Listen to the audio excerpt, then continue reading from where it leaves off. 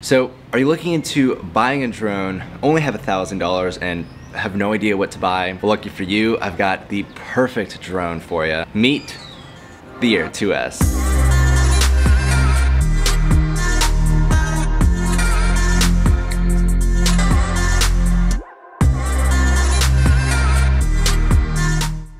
For those of you who don't know who I am, my name is Dylan Gorman. I've been a commercial pilot for over 9 years and have touched just about every single drone over the last 9 years. And I don't think there's anything that even comes close to the Air 2S for its price point. So without further ado, let's jump straight into this video. So just a quick little overview about this drone. DJI released this drone a little over a year ago, back in April 15th of 2021. On it comes a Hasselblad 1-inch sensor capable of capturing 20 megapixel photos and up to 5.4K video. Alongside with all those cool camera specs, its flight time is up to 34 minutes, which I have personally seen pretty damn close to that 34 minute. And its obstacle avoidance system is phenomenal, and its transmission is great. OcuSync 3 is their latest iteration instead of OcuSync 3 Plus, which is featured in the new Mavic 3 that released the end of last year. When DJI first launched this drone, they launched it for $999, but that was just the base drone. The reason why I still say that this is the best drone for under $1,000 is, well, now you can get the Fly More bundle for $999. Basically everything you need, with 3 batteries, ND filters, extra props, a nice carrying case. You can't beat that. And to shoot 5.4K video, I mean, as a background in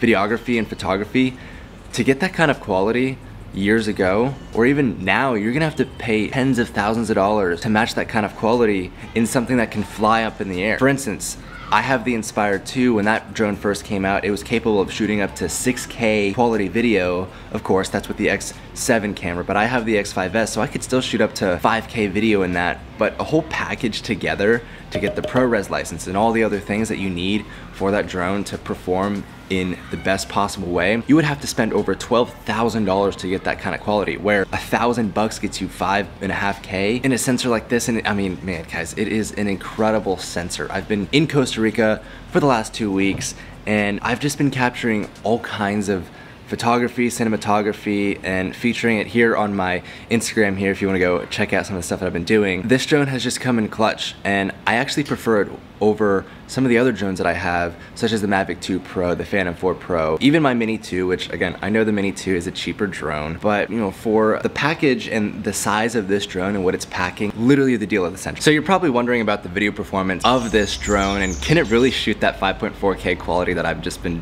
boasting about? Well, short answer is yes, absolutely. And I've been fortunate to be in Costa Rica for the last 2 weeks. So all of the video that you're gonna see in this video is from my experience here. We've been up and down the western coast here in Costa Rica between Jaco and Manuel Antonio, as well as the little parts of San Jose. Just here's some of the quality, and again, I do have a background in cinematography, so I do know how to properly capture all this. This is all shot in manual settings. Nothing was shot in auto except for the master shots, which we will get into in a little bit.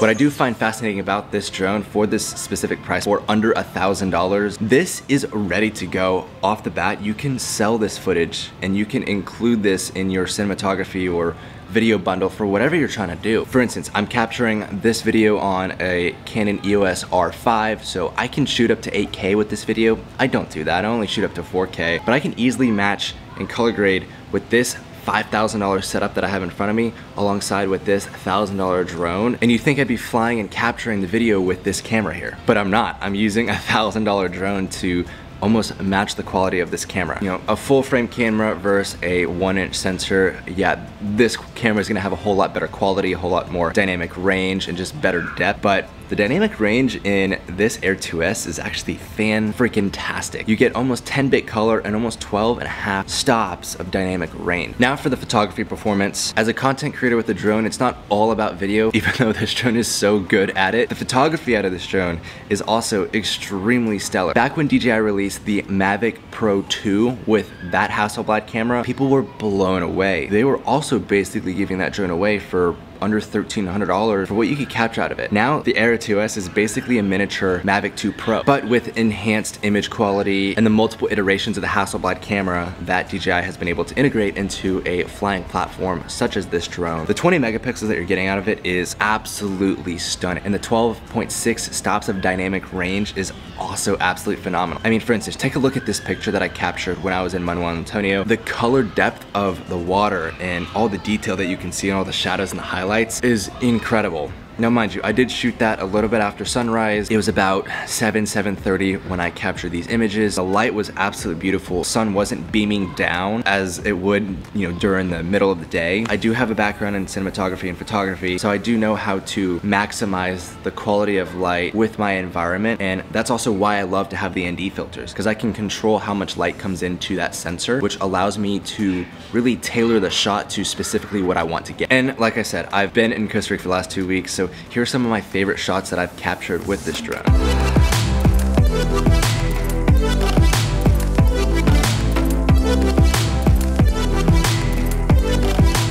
Let's talk about some of the automatic flight modes that this drone comes built in with. With all the sensors that come on this drone comes a lot of safety features, as well as a lot of automatic flying features. And as a beginner pilot, a lot of these shots that I have captured throughout this video may seem daunting at first, but I have really good news for you. With a lot of the automated flight features built into this drone, basically allows you to become a pro shooter without being a pro flyer. Let me explain what I mean by that. With modes like follow me and tracking for vehicles, people, bikes, whatever you want to track, and the ability for it to have its autonomous flight while using the sensors built in for obstacle avoidance, you can basically become a master shooter within seconds of picking up this drone. Now, as much as I do like to capture a lot of my stuff manually, there are features that I do like to utilize within this drone, such as the hyperlapse, which you can't do that manually. Some of the active track features where if I'm trying to walk on the beach or ride a bike, drive a car, it just makes it a little bit easier and takes a lot of the manual movements out of it. On top of that, DJI featured their master shots with this drone. What master shots is, basically will allow you to capture a 2 to 3 minute long video with several different kinds of shots built into it. Now, unfortunately, you don't get to have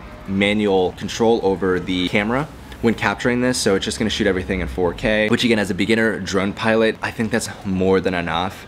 And if you throw an ND filter on there, it's still gonna look good. But what's really cool about Master Shot, it captures several different kinds of shots throughout and will create an entire highlight video for you that you can then chop up if you want, or you can download it directly out of the DJI Fly app and use that and post it immediately on social media, where it'll have a little bit of music and a little bit of color grade, and it's great for just sharing. On top of that, it also can teach you some new shot types and different creative ways to capture environment, whether you're doing a master shot of landscape or a master shot of a person. Just take a look. Here's one of the examples that I got this weekend. 3, 2, 1.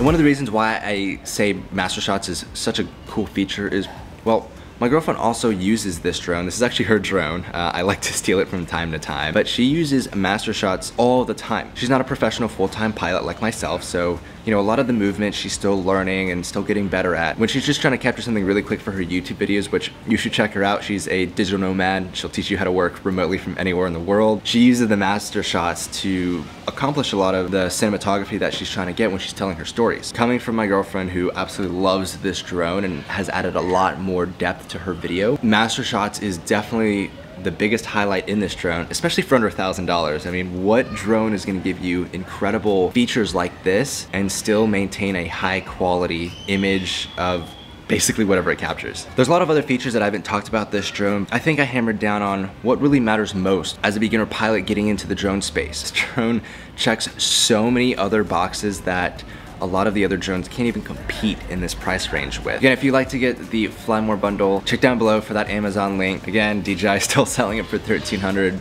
No need to pay an extra $300 for something that you can get for $1,000. If you've enjoyed this video and want to see more from me in the future, please be sure to drop a like and subscribe. Currently, I'm working on trying to put out one video a week, whether it be educational, a review, or just anything that has to do with the drone industry. So please subscribe, and until then, I will see you guys in the next one.